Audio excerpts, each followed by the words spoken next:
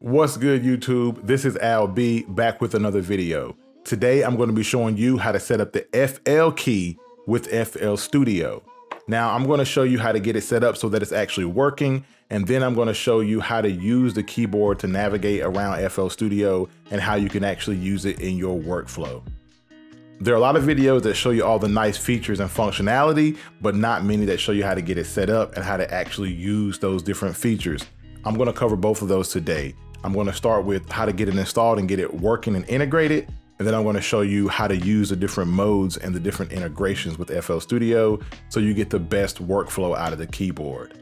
Before we get into it, guys, you already know, hit that like button, hit that subscribe button so I can keep bringing you guys this dope content. All right. Without further ado, this is Al B. Let's get into it. Yes, sir.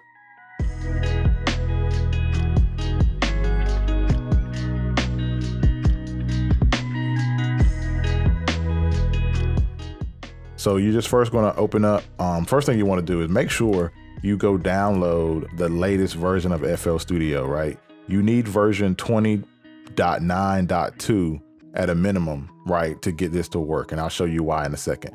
But download the latest and run and install the latest version of FL Studio and make sure you're running at least, it's 20.9.2. Then you're going to open up FL Studio.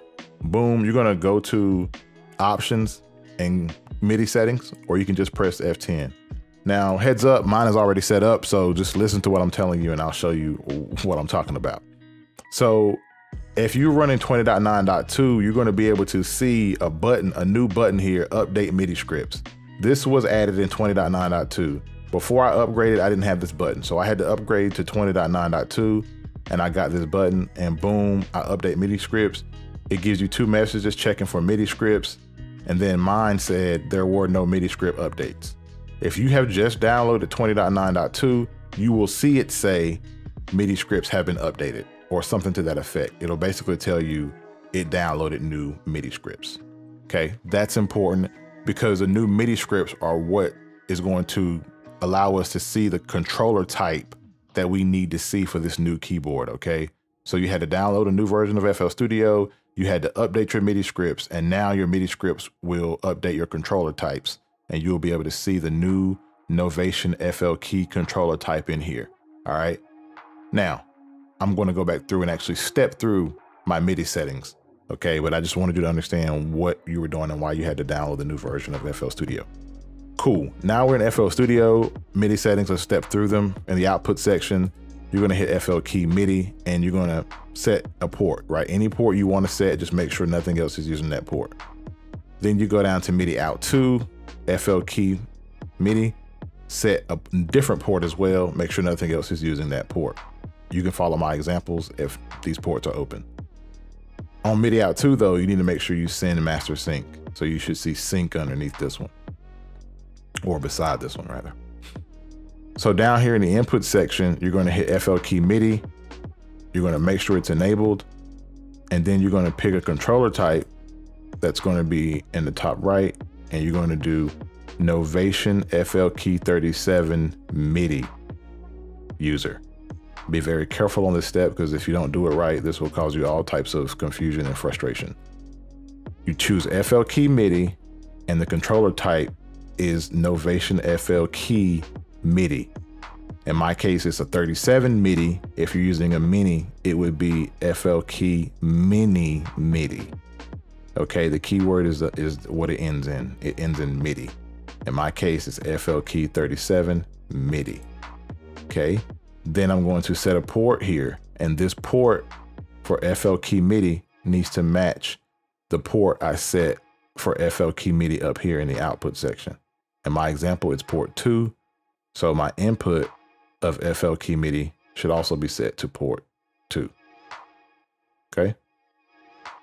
Boom. Now we come down to MIDI into, same thing with him, enable him, come to controller type. In my case, it's going to be the DAW, right? So Novation FLKey 37 DAW. DAW is what we select for the MIDI into input. Novation FLKey 37 DAW user. Port is going to be 3 because in the output section for MIDI out to, I put port 3. So MIDI into needs to match MIDI out to, and so I set it to port 3. Okay, so you can see the ports match. Sync is on MIDI out 2. Controller type is MIDI and DAW. And the Omni preview channel is set to 10. All right, so once you do that, you should be good to go. Oh, one other thing, make sure you actually hit pickup/takeover mode, and I'm going to explain that to you in just a second. So I wanted to control the plugin pop mode really quickly. So hold shift and hit plugin under the pop mode section. When you do that, the keyboard is now in plugin mode, and you can also see it inside of the LED screen. It says pop mode plugin. Now, depending on what plugin you have, it's going to control different things, but it always has to be an image line plugin. That's kind of a con, in my opinion, is that it only works for image line plugins. But here I have Sakura pulled up, and when I turn the first knob, that's going to be controlling the attack of the envelope. The second knob controls the decay, the third knob controls the sustain, and the fourth knob controls the release. So basically your ASDR envelope. And depending on the plugin, those 4 knobs may not control the same thing. So you got to just keep playing with it and see what it changes. You can look in your top left at your hint bar, and it'll tell you what you're changing if you just read it. So in this case, this is string 1 damp. Okay. If I go to another plugin like Citrus, now I'm still in plugin mode, but I've switched plugins. So now my first knob controls my X-axis of the modulation. My second knob controls the Y-axis, right? And when I say knobs, they say pots, same thing. Pots and knobs, same thing. But depending on what plugin you're in, it's going to control different things. So I suggest just playing around with it, looking in your hint bar and seeing what the knobs are controlling, and then you'll get a better understanding of which knobs for which plugins. One kind of negative about this is that it only works for image line plugins, but still it's better than nothing. And you can go to custom mode and assign your pots to other plugins if you want to go that deep into it. You do have that option. So you go to shift and you're going to hit mixer volume for the pot mode. This is how you change what the pots are controlling. And it's kind of dope because if you hold shift, you can see what you're controlling. So if I turn this, it's going to be that volume. If I turn this one, it's going to be that volume. And remember, I turned on pickup or takeover mode in the MIDI settings. This is what it does. Let me show you for channel 3. If I turn it, it's not going to change it just yet. And if you look in the top right, if you look in the top left at the hint bar, when I turn it, it says volume is waiting for pickup. It's at -25 right now, but it's waiting till it gets to -1.7. -1.7 is where I currently have it set. And so it's not going to actually change that value until I pass through -1.7. Watch as I continue passing, it's going to go up to -16, -15, -1.7, all the way until I get to 1.7. Then it's going to start controlling it, as you can see. So that's what pickup mode does. It means when you change a value with your knob, it won't just jump all the way to that position. It's going to wait until you pass through. I'm doing it again with channel 4. It's going to wait until you pass through before it picks up and starts actually controlling it. And this is a good way to pretty much let the knob link up with where the software is. So it's a good way to let the software and the position of the knob catch up, and you don't have any kind of weird accidents when you're trying to change things slightly, you know, or you don't mean for your volume to jump all the way at the bottom as soon as you turn it, right? So that's what takeover mode buys you. But that's how you jump around in your different modes. You're going to hold shift, and then when you look at the top, you have a pot mode, and you can change it to whether the pots are controlling a plug-in, whether they're controlling the mixer volume, whether they're controlling the mixer pan. So now I can use the same ones to control the pan, and it has the same pickup or takeover mode applied to all of your MIDI controls. It won't start controlling it until you pass through the current value. So I'm going to change the pan of channel 2. And if I change it right now, it's not, right? Because it's waiting for me to go past where it already is, then it'll start controlling it, okay? You can also change to channel volume, right? So when I go to channel volume, now my pots are controlling the volume of my channels. And the same thing, it's pickup mode. But you see channel 1, I'm changing the volume on that. All right.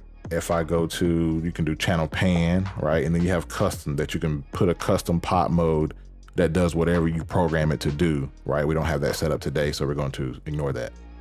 Now, I do want to quickly show you guys more detail about this channel rack mode. If you hit shift and then hit channel rack, this is going to put your pads into what they call channel rack mode. And it allows you to use your drums like an MPC or another groove box or drum machine. Your bottom left pad will trigger channel 1. Your second pad will trigger channel 2, so forth and so on, right? This really helps out when you're trying to like record drum loops, so you can just hit record, hit play, and then you can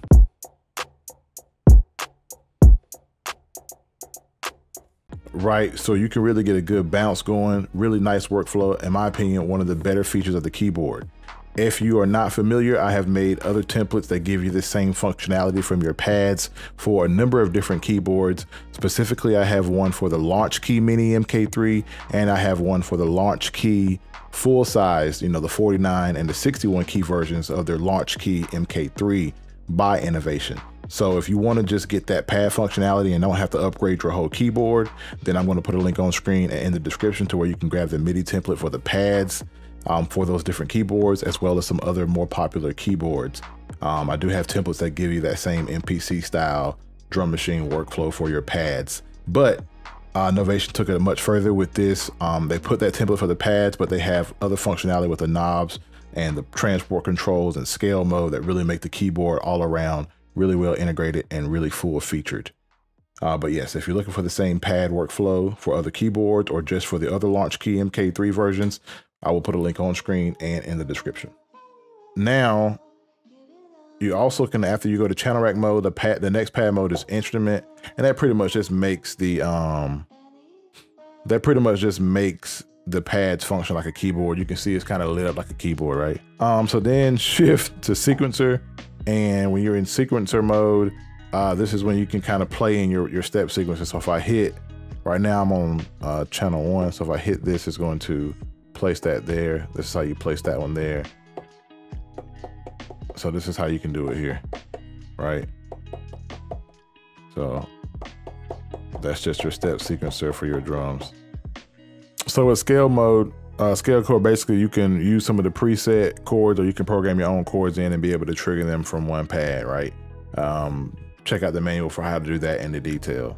But that's kind of it for your different pad modes and your different pot modes. So that's how you control what your pots are doing. That's how you control what your pads are doing, and how you go between the two different modes and all the different functions. And when you get past your first 8 channels with whatever you're doing, you just hit mixer over to go to the next set of channels in your mixer. So you'll be on the first 8, right? I'll be on the first 8 now, but if I hit mixer over, you're on this next 8. And if you hold shift, that's when you see it highlight on the screen so you can know what you're controlling. So hold shift on the keyboard, and then you can kind of jump around. It'll kind of help you keep up with what you're controlling. So if I go to mixer volume, and then if I hit mixer over, you can see me jumping across the different mixer tracks. All right, so you can control, I guess all of them, right? So there's no limit. You can just keep hopping over and control that set of 8. Now I'm on the first set of 8. My pots control the first set of 8. And yeah, mixer pan, same thing, channel volume. If I had more than 8 channels, then you would just do channel rack down. If you have your pots in mixer mode, you can go back and forth without holding shift, but shift lets you see immediately. Moving along, you have Quantize, which for me, when I've tried it out, the only thing I can get Quantize to do is if I like play a melody and I have it highlighted here, then Quantize will actually quantize my melody. Metronome is obvious, right? It enables and disables a metronome. Undo and redo, pretty obvious. Play, stop, record, all do what they need to do. So then you have score log, which if you've never used it, basically it will dump a history of the last however many minutes of instrument playing and drum playing that you've done. It'll dump it all into MIDI. So like if you played something that was like a money take and you wanted it, you could go back and get it by pressing the score log. You would just open a new pattern and then press the score log button and it would drop it right on in there. Open the pattern, pattern 3, hit score log. See, and it just drops everything from the last, I don't know how many minutes, but it's a pretty long history. So if you just played a good money take, then you can use score log to come and highlight what you did and like, you know, manipulate it and copy it out and stuff. So score log is useful for that. If you're just playing around until you know what I'm saying, you get a money take, hit score log, and then you can go back and get it. So that's kind of useful. That's kind of it for the most part. I actually had issues with note repeat. I couldn't figure out how to get it to work. Like, I don't know why. So that's something I haven't figured out yet. But that's kind of it, guys. Just a quick start and a high level understanding of how to navigate around this keyboard and use the different parts of it. All right, guys, so out of a scale to 1 to 10, I give this one an 8.5, an 8.5. I couldn't give it a 9 or a 10 for a couple of reasons. One, because you can only control the plugins that are native image line plugins, right? Ones that come with FL Studio.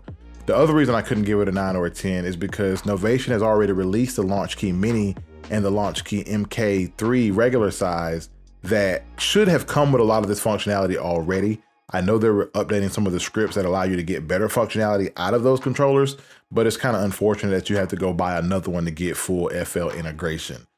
One con that would be if you bought this keyboard, you wouldn't be able to use it as nicely with other DAWs at all. It would be like become like just a standard MIDI controller where mostly the keys would work, and you probably would have to make some custom mappings to use it with another DAW. So that's kind of a negative as well. If you go between different DAWs, you're kind of stuck with only using this one with the FL Studio. So you kind of got to weigh your options there. If you're in the market for a new MIDI keyboard and you're primarily a FL user, this keyboard is definitely worth getting.